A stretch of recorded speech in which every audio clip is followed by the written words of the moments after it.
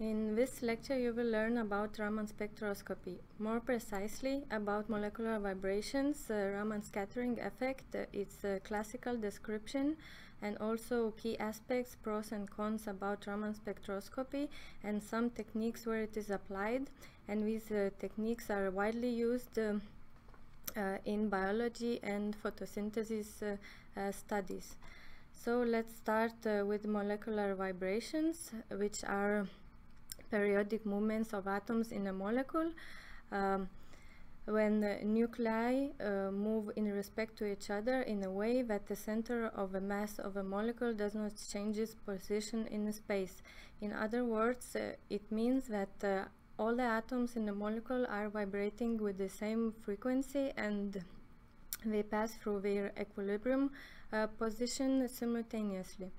So in multi-atom molecules we have 3n minus 6 vibrational degrees of freedom, with an exception for linear molecules where we have 3n minus 5 vibrational degrees of freedom. And these independent vibrations are called normal modes. And here you see an example of vibrational modes for a carbon dioxide molecule where we have 3 atoms in a molecule. It is linear, where therefore we have 4 normal modes. 2 are stretching modes, symmetrical and antisymmetrical, and 2 bending modes. The easiest way to model molecular vibrations is to assume that atoms in a molecule are balls and chemical bonds connecting them are massless springs. Then the restoring force of a spring is dependent on the distance between atoms when they change their equilibrium position.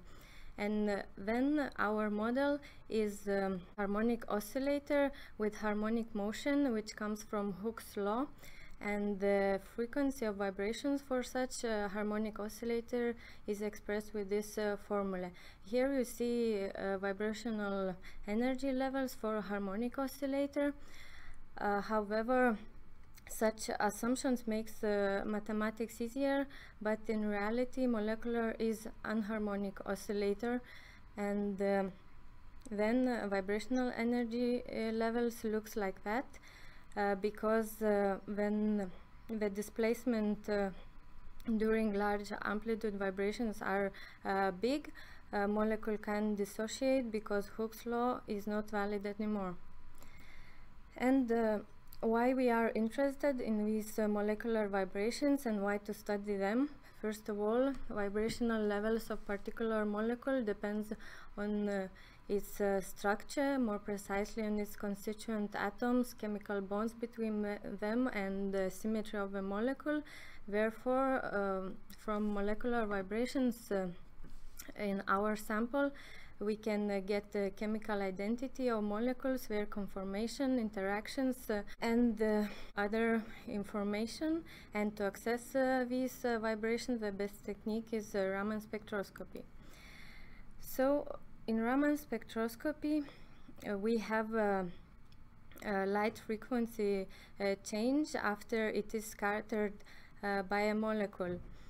And this scattering is inelastic, and here you see a classical description for this effect. Polarization is induced in a molecule by oscillating electric field of incoming light, and then this induced dipole is scattering light isotropically, with or without exchanging its energy with vibrations of a molecule. And in detail, scattering can be described using theory of quantum mechanics. However, for basic principles we can use classical mechanics, and here we will try to do that. So as I mentioned before, polarization is induced in a molecule by oscillating electric field of incoming light, and induced dipole moment is proportional to electric field and polarizability. And incident electric field is a periodic function, so it means that induced dipole moment is also periodic function. And when nuclei are vibrating in a molecule, we have a precise frequency this distance between nuclei is changing, it's also periodic time function. So then, with the changing distance between nuclei, polarizability is also changing. And for small amplitudes of vibrations in a molecule, we can write polarizability as a Taylor series, and then our induced dipole moment is expressed like that, not taking into account the highest order Taylor terms.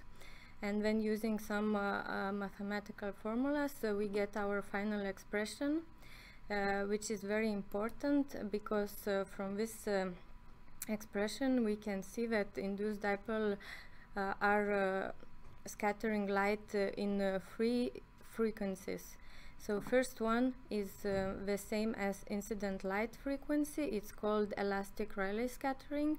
The second one is of higher frequency. It's called anti-Stokes Raman scattering.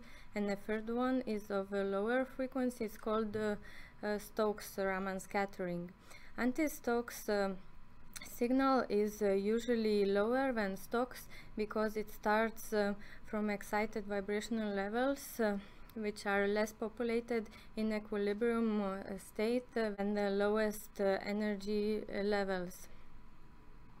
And the Rayleigh scattering is usually 3 to 6 orders of magnitude higher than Raman scattering. And now briefly about Raman spectroscopy, in which we measure the energy change between scattered and incident light, and this difference is called Raman shift.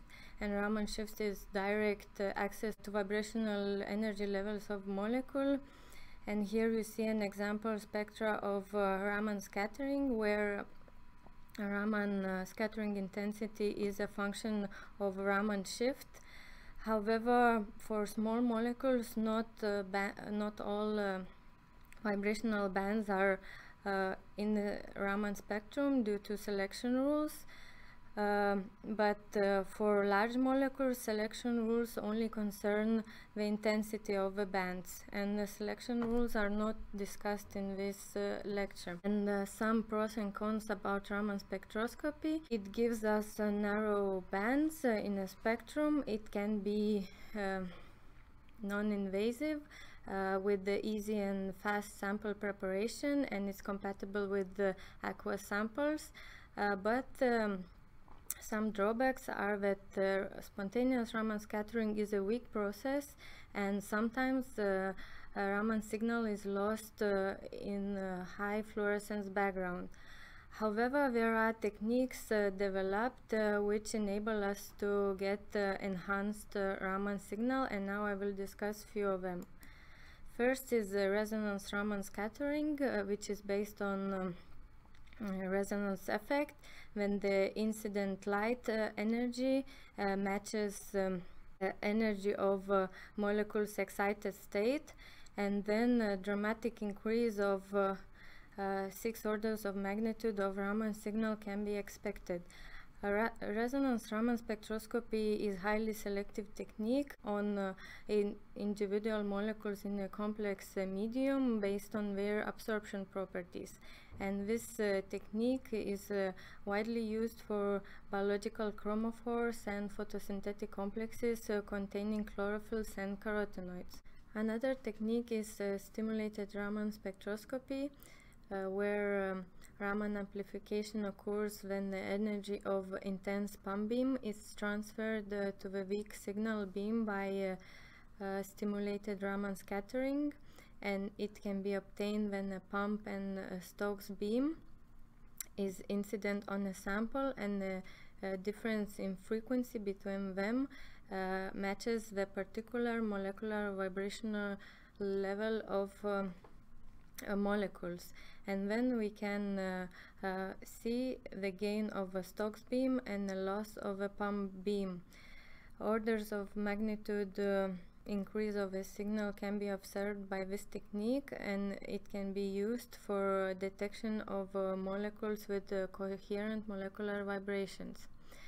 And the last method I would like to talk about, which can be used to increase Raman signal, is surface enhanced Raman scattering, where Raman signal increase is observed for molecules adsorbed on nanostructured or roughened metal surfaces, and then we can see Raman enhancement up to 6 orders of magnitude, and this increase is observed due to field enhancement and chemical enhancement, but the main reason is the field effect when we have surface plasmons created by incident light on nanostructured metal surfaces. When polarizability of a molecules is increased, and as well as Raman scattering intensity.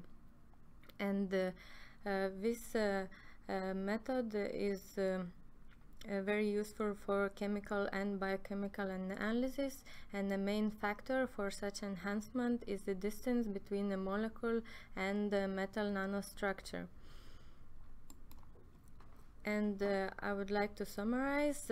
We discussed Raman spectroscopy, which is an excellent tool to access molecular vibrations, and despite spontaneous Raman scattering is very weak process, we can use linear and nonlinear optical methods to increase it, and Raman scattering is applied in many spectroscopical techniques to identify molecules, to study their conformation or interactions we are involved in, even in vivo.